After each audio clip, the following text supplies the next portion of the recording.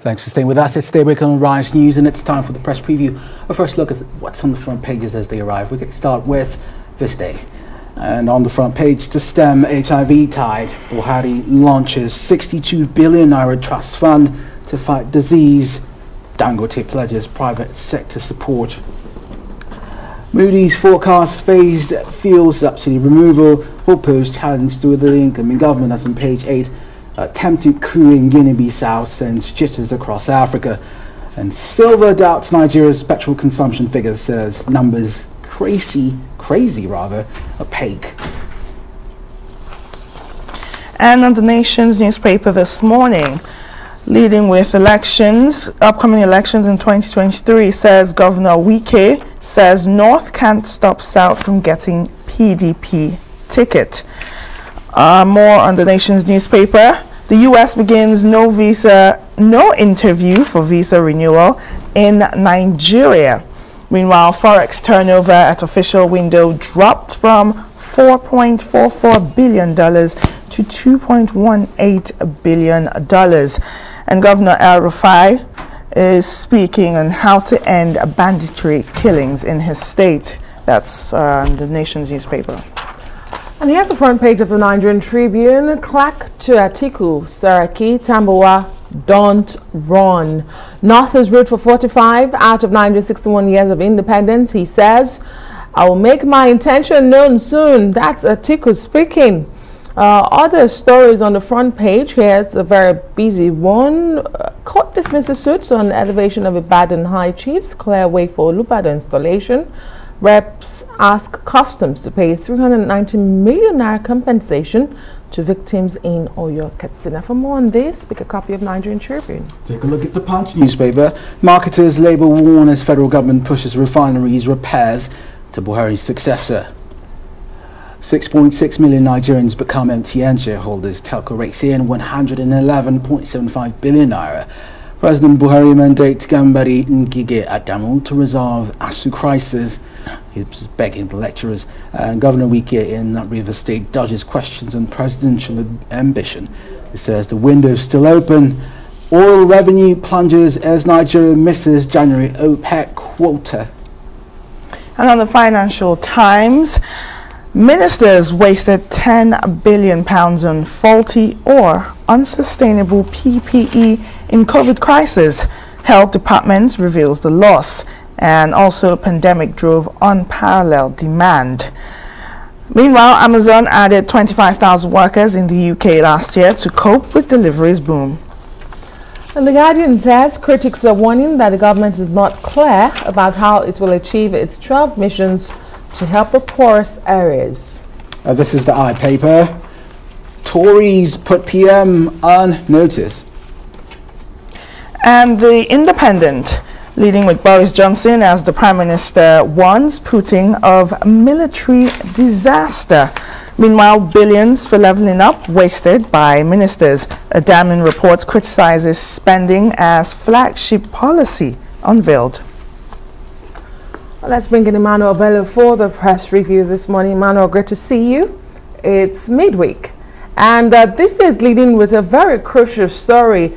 To stem HIV tide, Buhari launches 62 billion naira trust fund to fight the virus, and Dangote pledging private sector support. Again, this is very crucial, Emmanuel. When you look at the numbers, they are staggering, especially for those in sub-Saharan Africa, those in Africa and in Nigeria in particular. Yeah, well, it's staggering, and but you're also seeing the story giving some form of hope, and for those who are concerned about health issues, we should all be concerned. This is a very good move, and especially with private sector,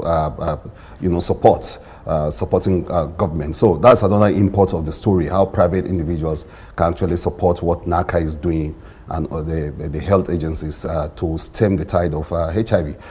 You would think because of COVID and other kind of big name diseases around the country, that HIV is in the back burner, but this story brings it back to the fore, that yes, we still have a problem, and that some people are really concerned about it. And you see the global efforts, the global push, with also some local support and now you are having this kind of funding by Aliko Dangote, Africa's richest man. So this is another good move he's making in a direction that most people will just leave to the government, but private concerns now coming to partner with government to see what they can do to solve a real problem that we're still dealing with.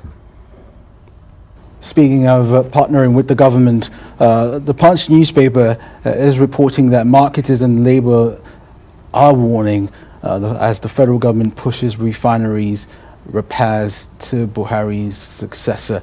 The Minister Silva is saying there will be no subsidy removal until the refineries are working under the next government. At some point, Emmanuel, these subsidies will have to go, won't they?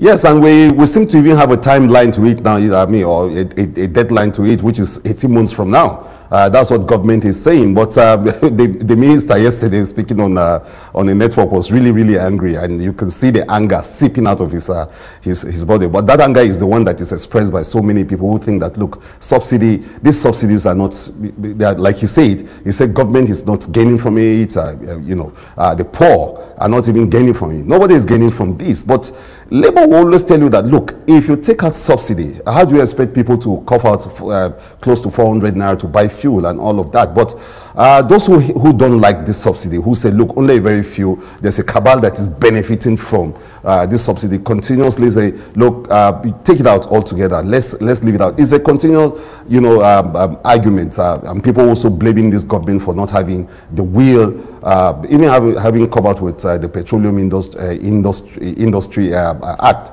not able to actually go ahead with it because the removal of subsidy, it's actually a serious component of that of the act itself. And the minister was very, very straightforward and very frank about some of this situation. He said even the local refineries or the private refineries that we're talking about will not work in a subsidy regime, and that the crisis of even our own refineries is something that we have to move forward because of these issues of subsidies. So the minister does not see how we're going to get out of the quagmire of the crisis we're having in the oil sector, and there are so many of them. The crisis of bunkering, the fact that the pipelines are not doing very well, we are not even meeting our quota at OPEC, like a story suggests. Many troubles, but a chunk of it is the issue of subsidy itself. So yes, that's the minister there decrying and saying that, look, but Labour thinking differently and saying, look, you have to have a human face to it. 18 months down the line, we have to do away with the subsidy, and then maybe we'll come face to face with what Labour seem to be talking about, which is the fact that, well, there will be increase in suffering and all of that. Government not agreeing, not buying that, saying that, for instance, the 3 trillion that's been budgeted for subsidy can be used for other things. Now, Emmanuel, let's move to the Nation's newspaper and talk about the 2021 annual security report of the Kaduna State government that shows some really terrifying numbers. In 2021, 1,192 people were killed, over 3,000 people were kidnapped, and over 800 people injured due to banditry and other violent crimes last year. Now, the governor, Nasir El-Rufai, was appealing to the federal government to create a sort of theater command like they have in the Northeast to sort this really, really terrible issue out. Emmanuel, it seems like the Nigerian government, not even only talking about Kaduna State now, is always on the reactive rather than being proactive when it comes to these insecurity issues. You're right, and that's the views of so many people, that sadly, like we keep saying, the government is run on the issue of security. And a lot of people who voted in this president, years back, actually thought, okay, well, we're going to have a better security regime because he's a former general and all of that. So a lot of hope around the issue, but now the crisis itself, when it's governing almost everywhere. Of course, the Northwest governors are worried that the crisis seem to have centered around the Northwest, with El-Rufai saying those things. But it's everywhere, whether it is the crisis of bunkering in the Niger Delta area, or the other sort of crisis you have in the southeast, or the problems we are still having with insurgents and bandits and some form of internal kidnapping, all sort of problem. No one is safe, and everyone is worried. There's some people even think that there's some form of surrender on the part of government. But of course, government would always push back and say, look, we're doing enough. This problem could have even been worse than this, if not because of the things we're doing. El-Rufai on his own, as the governor of Kaduna State, has tried to, he has done many things. And now he's even calling for some form of reinforcement from the federal government. But people have actually also lauded this effort. One time, actually, even cutting off all sort of communications in the state, and then he, of course, he's known for saying that he will not negotiate with bandits and terrorists, and that he's going to be tough. And he's been doing all of that. Apart from talking tough, he's been following it up a lot.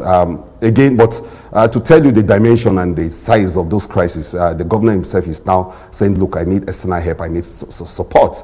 So this one, yes, to your point, government need to, and the president was told all of that recently in Zamfara, that look, you have to look for better, sophisticated, modern system of fighting this sort of crisis. If you have to engage technology, if you have to be proactive, if you have to find ways of all sort of things. And the presidency continues to talk about what they are getting, the kind of armaments, the kind of weaponry they are getting, and their new push, their new blueprint for security. Government keeps talking about that, but a whole lot of people believing that, government has to say more, do more to reassure the populace and actually, restore some confidences in what is going, the security crisis of the country.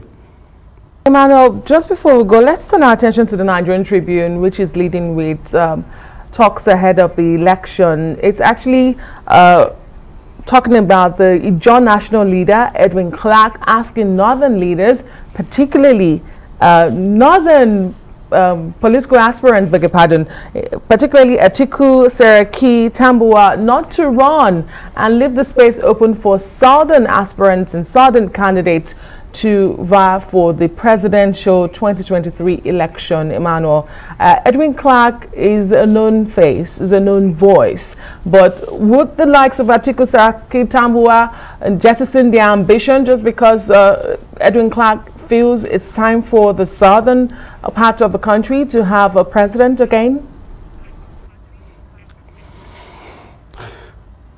Well, I'm smiling because of the way Tribune put it. Say, don't run. I mean, it's just almost like asking somebody not to run. But there are people who say that, look, it's up to people who want to run. But the case the South is making is in many quarters. It's actually a very genuine one. Say, look, the North has had a run of this thing for 8 years. The South. It's actually now ripe to take over. But again, it's up to the parties, and we discussed this last week, that the parties are also actually weighing on these issues of zoning, and that it's going to make or mar their parties. So yes, those calls are very stringent, with even Governor Wike clearly coming out and say that, look, nobody can be fooled again, and that power must shift to the South. Funny enough, they have got some really good friends in the North who are also saying the same thing. The Middle Belt Forum coming out on Monday saying that, look, they will not support or back any Northern candidate. Even the ACF, the Arewa Consultative Forum, is saying that, look, it's only just that power is shifted to the South, and that it doesn't really, they don't care where this, whoever is coming, but that, yes, they think that power should shift. So there are many people who are saying that it's just morally right that after 8 years of power in the North, it should shift to the South. There are those who are against zoning and saying that let it be about competencies and all that, but a lot of people saying that in our kind of society, you have to deliberately move power to some parts of the country so that they produce the president. So, and this is the kind of case that Clark and some other strong voices in the South are making. They have fans almost all over the country who believe that it's only fair that the South produce the next president. Thank you very much indeed, Emmanuel.